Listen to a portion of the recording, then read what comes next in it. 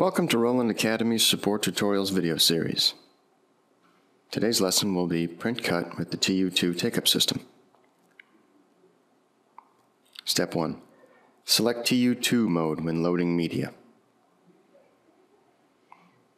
With the pinch roll lever up, there are three options on the control panel to choose from: Roll, TU, and TU2. For today's lesson, we'll be using TU2. After lowering the pinch roll lever to lock the wheels, the control panel will then prompt you to load sheet to takeup.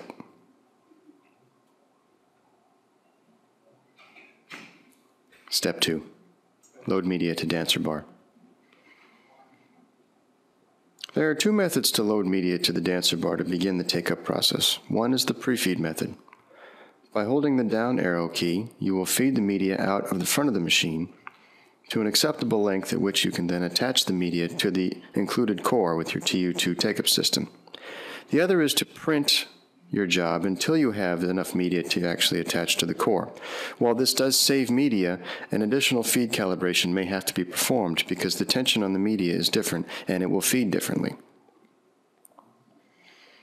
Once you have enough media, it's time to attach. For the purposes of this video, we'll be using masking tape. We'll attach in the middle first, and then we'll move out to the sides. When attaching media to any type of takeup system, you'll want at least 2 points of contact to ensure that you get proper adhesion between the media and the core.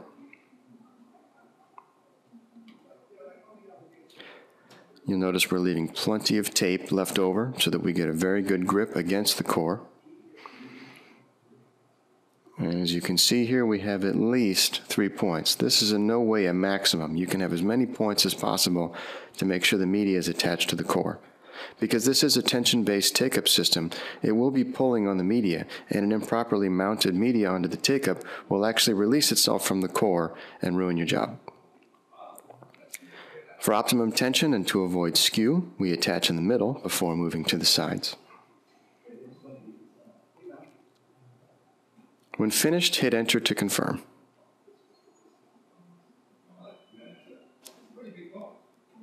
The machine will feed slack and then prompt you to tilt the dancer bar forward. Simply grab the dancer bar and pull it forward until it stops. You've now placed tension on the media. Hit enter to confirm. Next, it will ask you to check the takeup setting. Step 3. Set takeup controller unit mode. For the purposes of this video, we're webbed up forward. However, backward is also a useful method depending on your media and your personal tastes. Hit enter to confirm.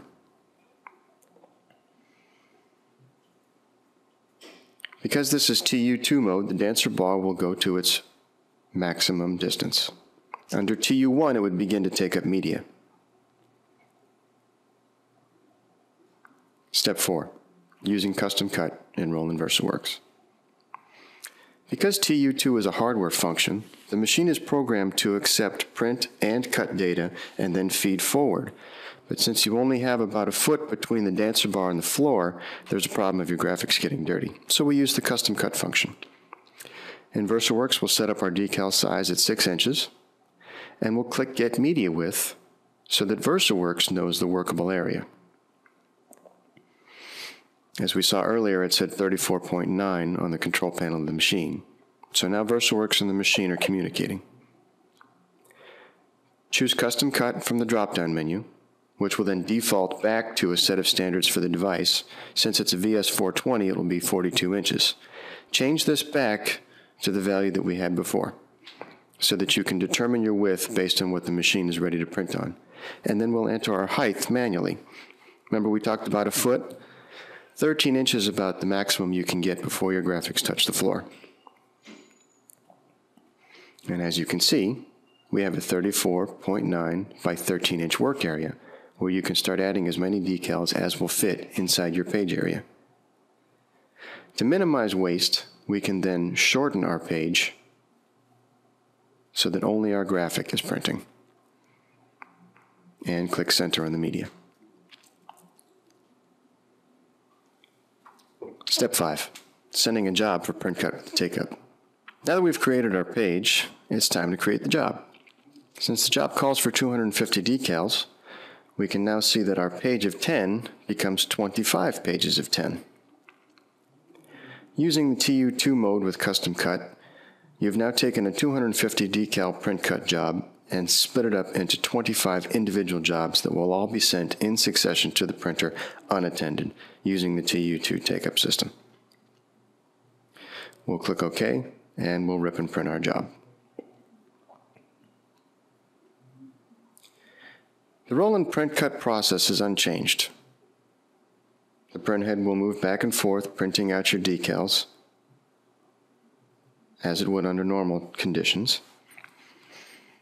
When it's finished, it will dock the print head, rewind your media back to origin, detach the cutting head, and proceed with its contour cutting job, as shown here.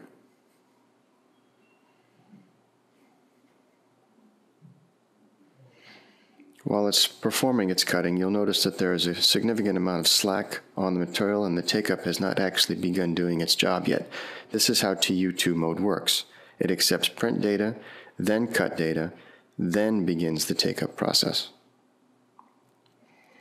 After the cut job is complete, it will then wind back to origin and begin taking up.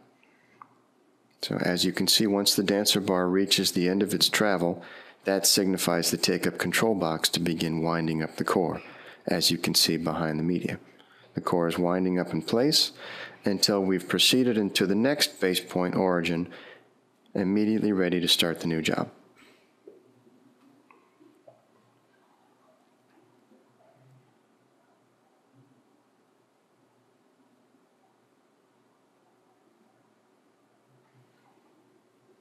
With our first job finished, let's pan back up to see that the printer is already moving on to the next job, completely unattended, and ready to print cut again.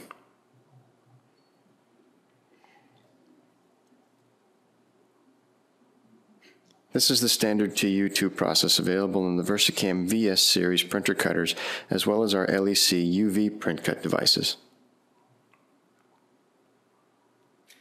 This concludes our tutorial for today. If you have any questions regarding the TU2 take-up system or the TU2 print cut process, you can visit us on the web at rolanddga.com or give us a call at 800-542-2307. Thank you for joining us.